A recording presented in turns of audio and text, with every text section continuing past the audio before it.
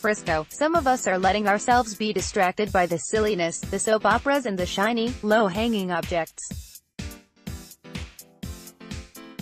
That's the only explanation I have for why Dallas Cowboys coach Jason Garrett's session with the media this week at the NFL owners' meetings in Arizona demonstrated an obsession with all the Cowboys who aren't Cowboys, that is. Oh, obviously DeMarcus Lawrence is a headliner, no argument there. In fact, his contract dispute, which as I write here is now so contentious that Dallas must consider eventually turning the page, with acquisitions of Robert Quinn and Ezekiel Ziggy Ansah and the option to rescind the franchise tag on Lawrence, casts a pall over most everything the Cowboys are trying to do. The goal that I always have in these situations is let's make it a win-win, Garrett said. We want you to make more money. The Joneses want you to make more money. But having said that, we want to be part of a team that can compete for a championship. And in doing that, you have to have discipline under the salary cap. But David Irving talk. I find it embarrassing that Garrett is being lured into responding to the retired Irving's accusations that grotesquely twist the words the coach surely delivered to the player about throwing away a career due to drug suspensions. Something so important to you to break those rules, that prevents you from playing, you're making a decision about what you value most, Garrett explained patiently to the media, trying to make it clear that he obviously didn't advise the player to quit and smoke all the weed you want, as David claims. I was just trying to indicate to him, if you want to play in the NFL, these are the rules, these are the parameters you have to follow. Hopefully he understands that. I can tell you that David Irving, clever in his way, fully understands that. But wanted to clown on authority one last time as he puts behind him a job he doesn't not love. Randy Gregory talk. Gregory has been suspended for the fourth time in his Cowboys career.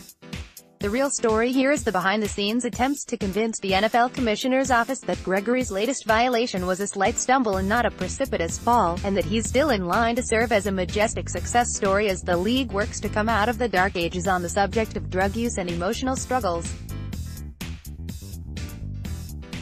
The Cowboys want him back, of course. Gregory has 6 sacks and forced 2 fumbles in 14 games last season, and can be an even more impactful player than that.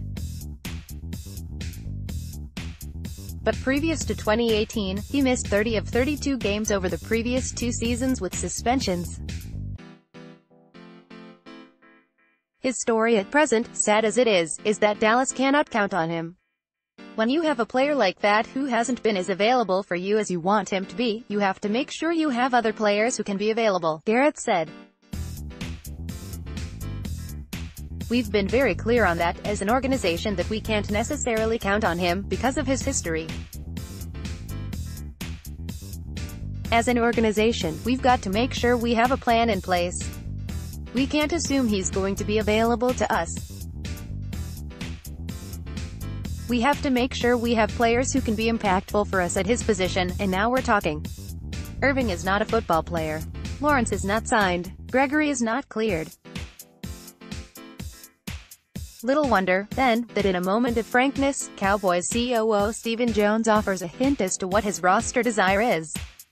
I would still categorize defensive line as our number 1 need, Jones said. Tackles Kerry Hyder and Christian Covington have been signed in free agency.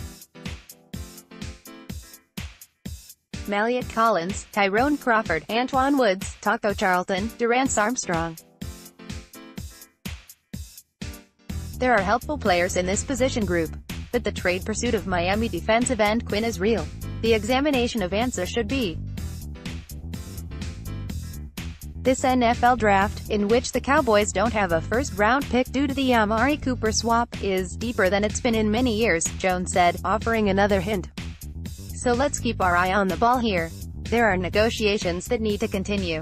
There are prayers that need to be answers. And there are goodbyes that need to be said. But most of all, there are defensive linemen who need to be acquired.